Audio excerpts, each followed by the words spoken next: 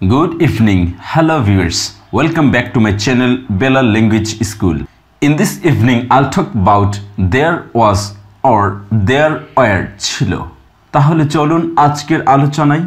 এখানে লেখা আছে there was ছিল অথবা there were ছিল। এই দেয়ারটা হচ্ছে ইন্ট্রোডাক্টরি দেয়ার। এটা দ্বারা কোনো অর্থ বোঝায় না, কিন্তু এই দেয়ার দ্বারা কোনো কিছুর অস্তিত্ব বোঝায়। এই দেয়ারের সাধারণত কোনো অর্থ হয় না, শুধু সেন্টেন্সটি শুরু করার জন্য এই দেয়ারটি ব্যবহৃত হয়। এই দেয়ার দ্বারা নির্দিষ্ট কোনো অর্থ বোঝায় না, শুধু সেন্টেন্সটি শুরু করার জন্য এই দেয়ারটি ব্যবহৃত হয়। এর জন্য এটাকে বলা হয় ইন্ট্রোডাক্টরি দেয়ার, অর্থাৎ পরিচায়ক দেয়ার, মানে যেটা দিয়ে কোনো সেন্টেন্স শুরু হয়।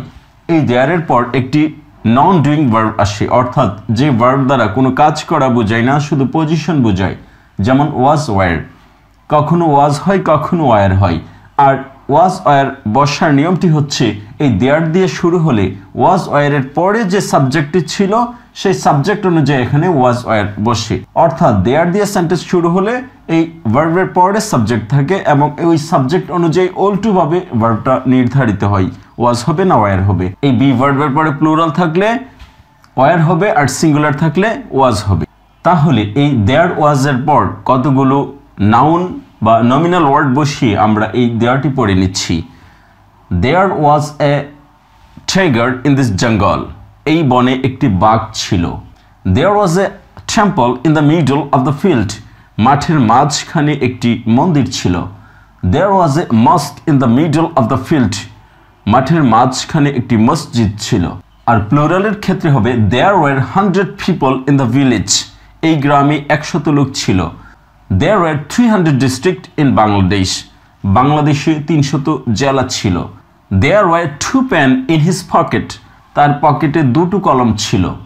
তাহলে এই there was এবং there were এর পর বিভিন্ন নমিনাল ওয়ার্ড বসিয়ে আমরা এই there এর অর্থ জেনে গিয়েছি।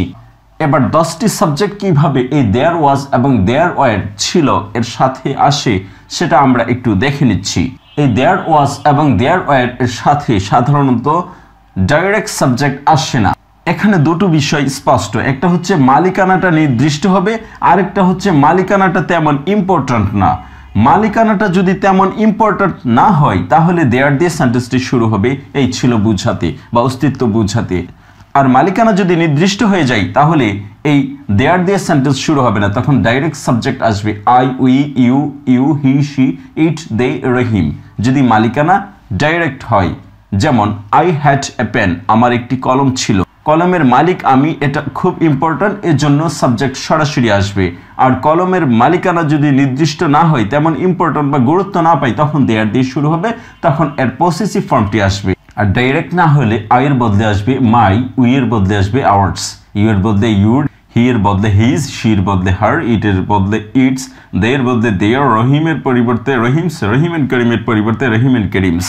তাহলে এখানে পসেসিভ ফর্মটি দিয়ে আমরা এবার দেয়ারটি পড়ছি। আর আগেই বলেছি ডাইরেক্ট সাবজেক্ট আসলে আই দিয়ে যখন আসবে তখন হ্যাড অথবা হ্যাভ অথবা উইল হ্যাভ বসবে, তখন মালিকানাটা স্পষ্ট বুঝাবে। আর এখানে মালিকানা স্পষ্ট বুঝায় না বা তেমন গুরুত্ব পায় না, এজন্য পসেসিভ ফর্মের মাধ্যমে আপনি দেয়ার দিয়ে সেন্টেন্সটি শুরু করবেন। দেয়ার ওয়াজ অথবা দেয়ার ওয়ার ছিল।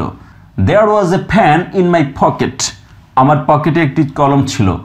দেয়ার ওয়াজ এ ফ্যান ইন মাই পকেট, আমার পকেটে একটি কলম ছিল। There were A fan in hours pocket, আমাদের পকেটে কলম ছিল।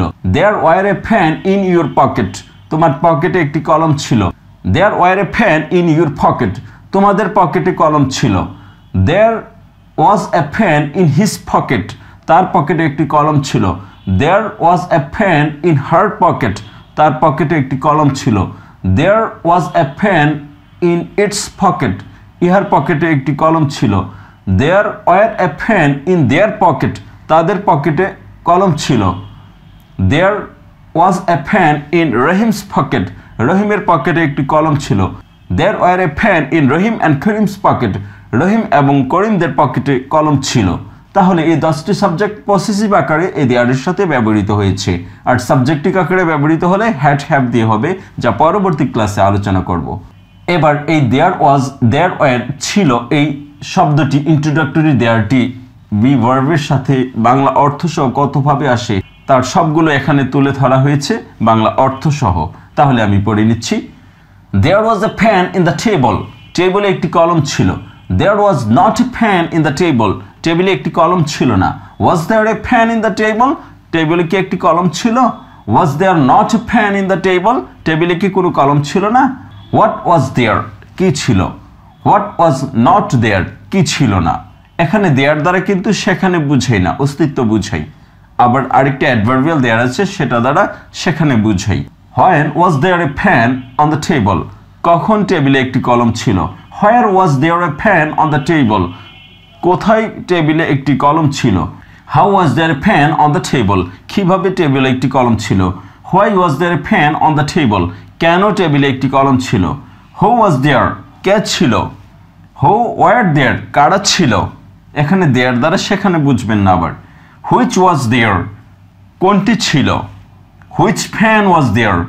কোন কলমটি ছিল in which company was there a pen কোন কোম্পানিতে একটি কলম ছিল আর এখানে যেটি উল্লেখ করেছি সেটা হচ্ছে there was a pen একটি কলম ছিল a penটা হচ্ছে সাবজেক্ট wasটা হচ্ছে verb আমি আগেই বলেছি পরে সাবজেক্ট হয় এবং আগে ভার্ব হয় এখানে এই দেয়ারের ক্ষেত্রে ইন্ট্রোডাক্টরি দেয়ারের ক্ষেত্রে উল্টো হয় সাবজেক্টটা পরে হয় ভার্বটা আগে হয় এবং পরের সাবজেক্ট অনুযায়ী ভার্বটা নির্ধারিত হয় আর এখানে লেখা আছে there were two pens দুটো কলম ছিল দুটো কলম এজন্য were হয়েছে a pen একটি কলম এজন্য was হয়েছে আর দেয়ারের কোনো প্রভাব নেই এখানে ভার্ব নির্ধারণের ক্ষেত্রে through which was there a pen for me কোনটির মাধ্যমে আমার জন্য একটি কলম ছিল with whom was there a pen কার সাথে একটি কলম ছিল without whom was there a pen কাকে ছাড়া একটি কলম ছিল before whom was there a rickshaw কার আগে একটি রিকশা ছিল after whom was there a rickshaw কার পর একটি রিকশা ছিল to whom was there a letter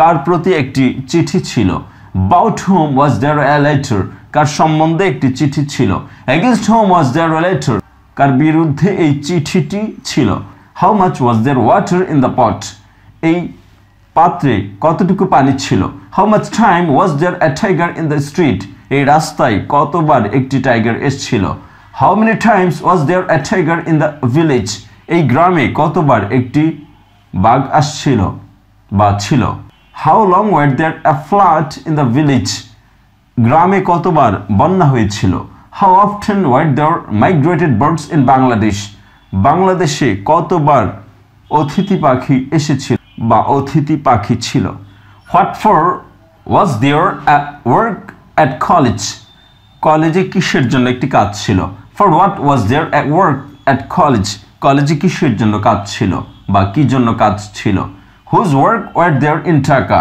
ঢাকায় কার কাজ ছিল what types of work was there in London লন্ডনে কোন ধরনের কাজ ছিল what items of food were there in the table টেবিলে কোন ধরনের খাবার ছিল what sort of music was there in the movie মুভিতে কোন ধরনের মিউজিক ছিল how many people were there in the village গ্রামে কতজন লোক ছিল what were they তারা কি কি যখন আপনি কোশ্চেন করেন how many bodies are there in United Nation জাতির সঙ্গে কতটি বডি আছে বা অঙ্গ সংগঠন আছে what are they তারা কি কি বা এগুলো কি কি তখন আপনি what are they এগুলো কি কি ছিল তা উল্লেখ করতে হবে তখন এই they দ্বারা ওই আইটেমস গুলো বুঝাই what kind of essay were there in the paper পত্রিকায় কোন ধরনের প্রবন্ধ ছিল এভাবে আমরা there was এবং there were ছিল অতীতকালীন এই দেয়ারটি পড়ে নিয়েছি আশা করি এই দেয়ারটি বারবার পড়ার মাধ্যমে আপনি বুঝে যাবেন যে এই দেয়ার দিয়ে কোনো কিছুর অবস্থিত বা অস্তিত্ব বোঝায় যেমন রাস্তার পাশে একটা স্কুল ছিল there was a school beside the street রাস্তার পাশে একটা স্কুল ছিল এটা অবস্থিত বোঝাচ্ছে আবার একটি বনে একটি বাঘ ছিল এখানে অস্তিত্ব বোঝাচ্ছে অবস্থিত বোঝাচ্ছে না কারণ এটা হচ্ছে সবসময় চলাফেরা করছে এটা হচ্ছে অস্তিত্ব তাহলে there were a tiger in this jungle এই বনে একটা বাঘ ছিল এটা অস্তিত্ব বোঝাচ্ছে তাহলে এক্সিস্টেন্স এবং লোকেশন অথবা এক্সিস্টেড অথবা লোকেটেড অস্তিত্ব অবস্থিত এই দুটো বোঝালে আপনি there ইন্ট্রোডাক্টরি দিয়ে was were দিয়ে অতীতকালীন এই সেন্টেন্সটি বাংলা অর্থসহ বানিয়ে ফেলবেন Thank you so much for watching this video. If you find this video helpful for you, please subscribe my channel and keep learning with this channel. Thank you so much. Stay well. Have a nice day. Bye bye.